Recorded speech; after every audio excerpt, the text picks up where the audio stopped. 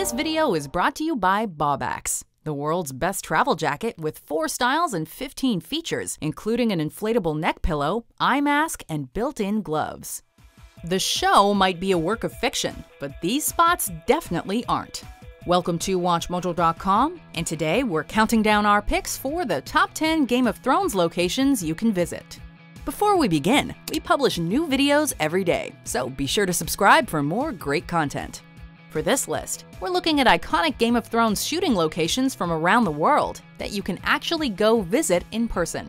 Since we'll be delving into some plot details from the show, there will be some spoilers ahead. There's a real vibrancy and energy about the place, and the plants and everything is just so much more exotic than anything else we've seen before. Number 10. The Kingsroad, the Dark Hedges, County Antrim, Northern Ireland.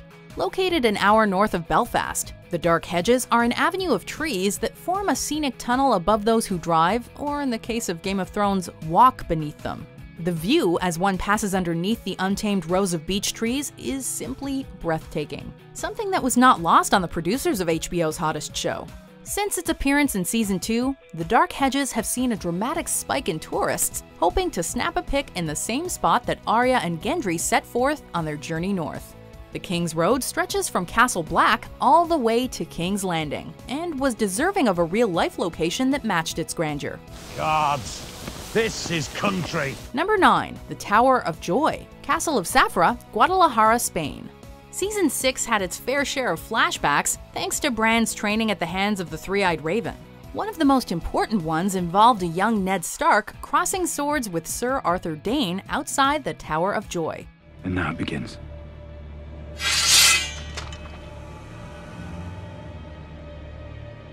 No. Now it ends. The spot that was chosen to stand in for this location was the Castle of Safra, located in northeastern Spain about halfway between Madrid and Barcelona. Built in the 12th century, the castle is an imposing structure, and its surrounding landscape is the perfect stand-in for the Red Mountains of Dorne. Make sure to swing by on your next Spanish road trip for some pictures that will make your friends turn green with envy. I wish you good fortune in the wars to come. Number 8. Winterfell, Castle Ward, County Down, Northern Ireland. Roughly 2 hours north of Dublin, you'll find an 18th century castle that, since 2011, has been home to one of Westeros' most respected families, the Starks. Okay, it may have spent a little time under Greyjoy and Bolton control, but let's pretend that never happened. Castle Ward is located in County Down, one of the 6 counties that make up Northern Ireland. Visitors can admire the castle's iconic tower house, take a stroll through the neighboring forest, or get a piggyback from Hodor. Okay, we made that last one up. But regardless, Castle Ward is a must-see for any die-hard Game of Thrones fan. Number 7. Riverrun, Gosford Castle, County Armagh, Northern Ireland. Riverrun, the seat of House Tully, is located in the Western Riverlands, south of the Twins and west of Harrenhal. However, in real life, Riverrun can be found in County Armagh, an hour southwest of Belfast, and there, the locals call it Gosford Castle. Built in the 19th century, the castle is quite young when compared to some of the other places Game of Thrones has shot, but its Norman style of architecture nonetheless gives it a medieval feel.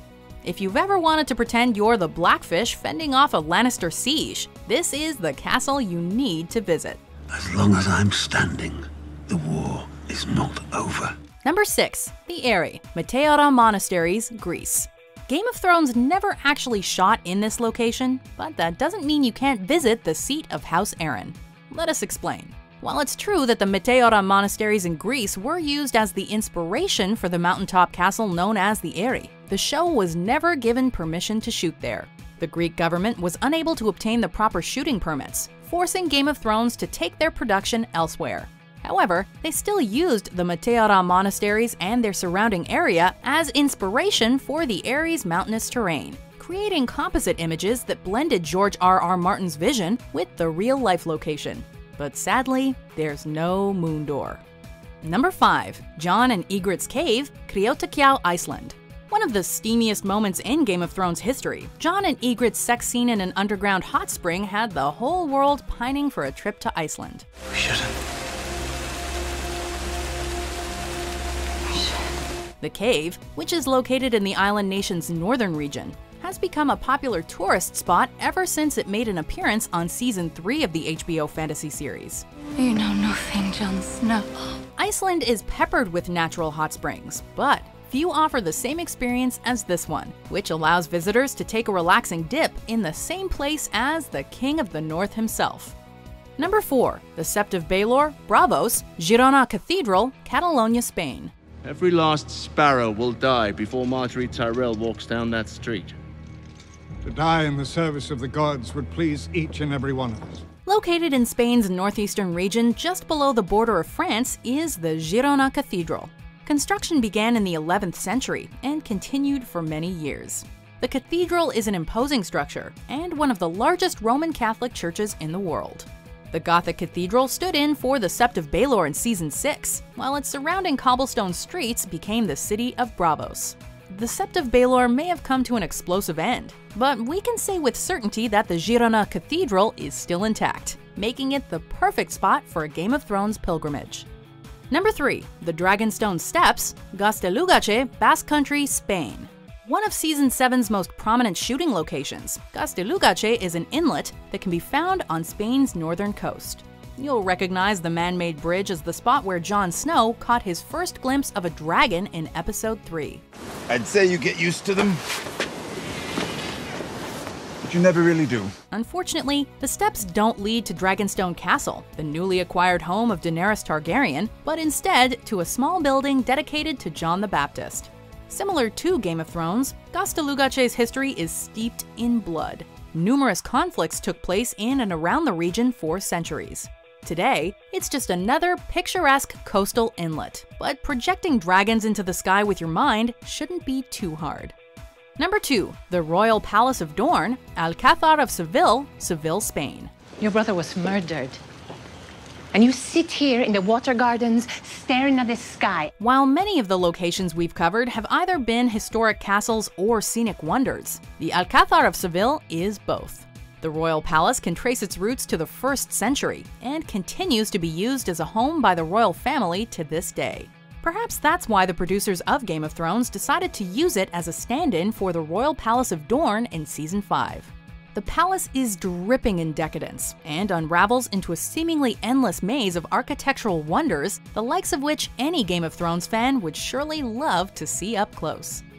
Number 1. King's Landing, Dubrovnik, Croatia. Dubrovnik must feel like a second home to many of the Game of Thrones cast and crew, as it's stood in for King's Landing since Season 2.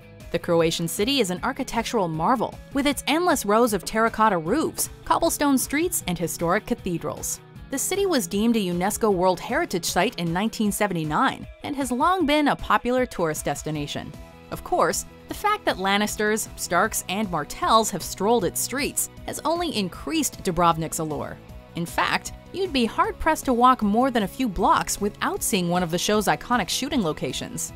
If ever there was a Game of Thrones location worth visiting, it is this one. This video is brought to you by Baubax, the world's best travel jacket with 4 styles and 15 features, including an inflatable neck pillow, eye mask, and built-in gloves. Do you agree with our picks? Check out these other great clips from WatchMojo and subscribe for new videos every day.